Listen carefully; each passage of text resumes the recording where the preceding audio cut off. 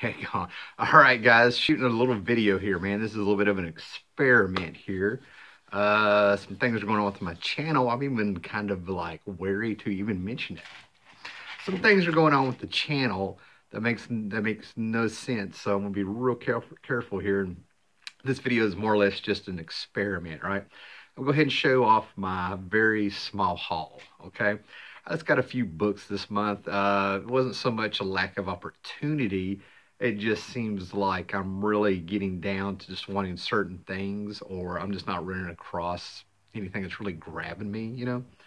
So the first thing I want to do is give a big shout out to Earl Grey. You go check out his videos. He does these fantastic panelology books. But in another video, I showed off a French graphic novel that one of my friends got in the early 2000s for me, and how I was really wanting to get down and translate it. You know, I've had it for years, and I was bragging about how on the book about how the artist Tardy seems to be able to tell a very good story, you know, and you can just follow it through the pictures. Because honestly, the sign of a very good comic book is you can still follow the story even if you don't read the words to a certain extent, right? And so basically, Earl got in my comments and said, hey man, Fantagraphics has put these books out. Why is this coming off mirrored? Like I said, some weird stuff's going on. Anyway, but this is called Fog Over Tolbiac Bridge. And I found this on eBay really cheaper than I thought, considering that it's a hardback that came out this year with no shipping on it. You know, free shipping was on this. And I got in here and I couldn't put it down. I read this in 2 settings, right? It's very wordy. That's the best way to put it. And it makes sense because they are, from what I can understand, when they were doing these books in the early 80s, from what I could tell, this is based on a Nestor Burma mystery, Leo Mallet, Mallet. This was pretty much a series of novels that he did. And I started playing around on YouTube looking for more of Nestor Burma. That's the character in here, the hard-boiled French detective, and this takes place in the 50s. But it turns out there's like TV shows and everything over there. So apparently, at least in France, from what I can tell, this is a big deal. So anyway, this was a story from around 82 or 83. It's just fantastic. I think Tardy here, or maybe it was Leo, I don't know which one it is, but there's a kindred spirit here for me. Like if I was writing stories, the way these characters kind of have they'll have conversations talking about the case and taking little shots at each other. And then all of a sudden they'll say something really deep. Something like they looked at Nestor and said, are you okay? Because he was thinking back to his friends back when they were all anarchists. I think in the 30s in France. And he was sitting there thinking, I was thinking about my youth and how long ago it was and things like that. And I was just sort of like, yes. So this is just a fantastic hard-boiled little story where every now and then we will have this panel that'll just stab you. You know, it's really good. There's a part where Nestor, there's a panel where he's looking in the mirror and he's like, I saw an angry man looking at me, and it gave me the impression that he was wanting to say something like, people are going to die and I'm going to kill them, you know. Just fantastic stuff. So I highly recommend this, man.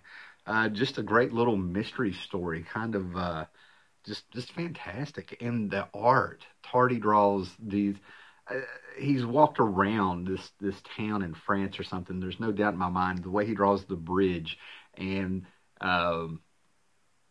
the bridges, and he draws the buildings and the automobiles and stuff. It's just the backgrounds are better than the figures. It's amazing. It was just really cool, man. So I got a hold of a European comic, more or less, graphic novel, and, and got to enjoy a different, I'm losing my voice. Excuse me. And just got to enjoy just a whole different flavor of comic here. Fantastic stuff. I highly recommend it. Okay, so for years I couldn't get a hold of this book. I couldn't get a hold of this special, the Marvel Super Special number 40, if I believe that's what it was. And I didn't pick up the book in the stands back in the 80s because I was collecting the new universe. I wanted to get all those number ones, and I had a budget and all this stuff. I just had a little allowance, and I wanted to be at the start of a new universe. And I passed up this 3-issue miniseries and stuff, right? So then all of a sudden the book is a bit pricey when I would find it, if I ever did, basically because it wasn't so much the comic book collectors wanting it, it was the fans of this movie and the fans of David Bowie and stuff, right? So in the last couple of months, I found the first issue for $1, and then I found issue 2 and 3 for $1 a piece, and they were a little bit beat up. And this one's a little bit beat up, but I found another one for $1, which was just fantastic. I was like, wow, it's awesome. So yeah, Labyrinth number 1. And what I like about it is they even got David Bowie's eyes correct on here. There are 2 different colors. One is like permanently, I forget the word, dilated, because he was punched when he was a kid by another kid. Oh, this is fantastic, man. And John Buscema in that book. That's fantastic. Now, these books probably won't blow you away. This is a sort of a 4-issue anthology series that Epic put out.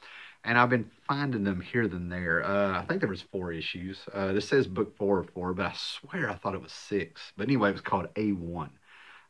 Can't really tell you a whole lot about it besides there's a Simon Bisley cover on one of them.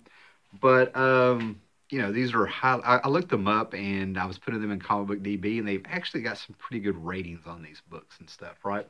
So maybe I'll do I don't know, a review if there's anything in here that just blows me away and stuff, right? But anyway, these are pretty thick. These are square bound, and they're from Epic. Marvel's Epic back in the day. This is a really cool cover. That is just a fantastic cover. Simon Bisley just came in there and just put some heavy metal in that Frank Frazetta there. And I'm getting a little bit closer to completing my Baxter series, Legion of Superheroes from the 80s. So I think I want to get, I think there's only like maybe 64 issues or something like that, the Legion of Superheroes, of the Baxter series.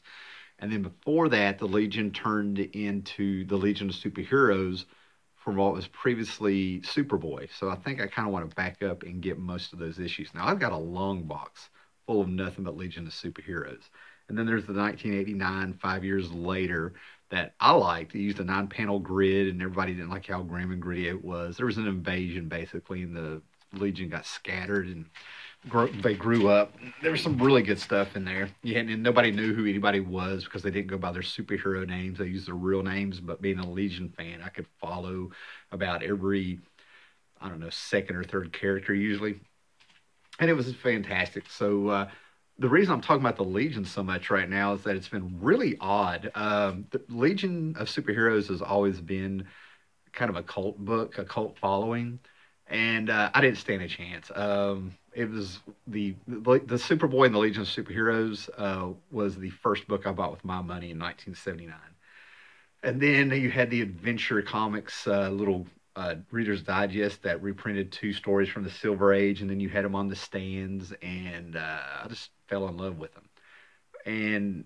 But it's really been blowing my mind because, like, on Twitter and a little bit on Facebook when I jump on there and stuff, and I've been catching a podcast here and there that I haven't really sat down and really listened to, but seems like the Legion, I don't know if it's where their 60th anniversary is coming up next year in 2018, but something's going on where people are jumping on, or they've been fans and are talking more about it. But anyway, I got issue 24 here, continuing the mystery of who is Censor Girl, who comes in there. I would love to go into the story of that, but I don't want to ruin it for anybody. Maybe I'll do a Legion video in the future here. Then I've got the Universo project, chapter 1. This is number 32. Like I said, just tapping them away. I now have the entire story arc of this Universo project, so we'll see what's going on. But, you know, I got those for more or less $1. And then this was a very cool find. It's a little bit beat up, but it's one of those books I've kind of always wanted because I have the Daredevil issue by him. Harlan Ellison has always been a fan of comics, and he came in there and did a Batman story. One of those things where I never thought I would get it. And I get this is a mid-grade copy. Don't get me wrong, but Claus Janson did the cover to this, and this is right before Batman Year One started. Even though it's Detective Comics here, Batman Year One was probably about a couple months away, and we were jumping right off of the Dark Knight. So of course, Claus Janson would jump up there and do a cover for it and give us our Dark Knight symbol there. And I loved how he made the cityscape turn into a bat symbol. But a little story about Harlan Ellison. Just a great author. He's done TV scripts and stuff like that. And I always get his and Ray Bradbury's works mixed up. Go figure, you know. And real quick, I want to show what I got the day after Thanksgiving. I ended up at a store. You know, you can get the Best Buys there and stuff. But I ended up getting a Blu-ray plus DVD plus digital copy of Kong Skull Island, and I loved this movie. I love this movie. I'm looking so forward to the monster universe that we're getting that's coming up, where they're going to have Pacific Rim, King Kong, Godzilla come in, and you know, and hopefully that's going forward. I'm pretty sure Pacific Rim is going to be part of that. I love my Tarzan. I could go on and on about Tarzan. And in another video I will after I see how this one does and stuff. But yeah, I've got The Legend of Tarzan that came out. This was a great movie. If you like Tarzan, you need to get that. Suicide Squad. Yeah, it's a popcorn movie, man. I kind of enjoy it. I can sit down and turn off my brain and watch this. I think there was a lot of wasted characters in here, and I think they came up with a better story than just kind of walking the streets, if you will. But no, all in all, it's pretty good. They got a few characters right in this. So good to see Batman going on. And then I got the movie of 2017, in my opinion. And that's saying something. But again, I got the Blu-ray, DVD, and digital copies of Wonder Woman, which was just a fantastic movie. I haven't had a movie experience like this since Iron Man back in 2008, which has blown my mind that next year makes 10 years. But it's the same thing that happened. This one I was a little bit more emotionally invested in, just because going all the way back when I was a kid, the Super Friends being on Saturday mornings, and Linda Carter's TV show. And of course, being a huge fan of Len Wein and George Perez's Wonder Woman books that George Perez eventually just took over. So I'm sitting there in the theater, and it was the same thing with Iron Man. I'm like, this should not be this good. And then to see them get so much right on the Mascara with the Amazons fighting the Germans and stuff like that, I was just sort of like, I could not believe what I was seeing. It was just fantastic. All right, guys, that's my short little haul there. So I'm going to load this up. I want to figure out why this is mirrored. Hopefully it won't show up that way. And see if YouTube is going to be nice to me. All right, later, guys.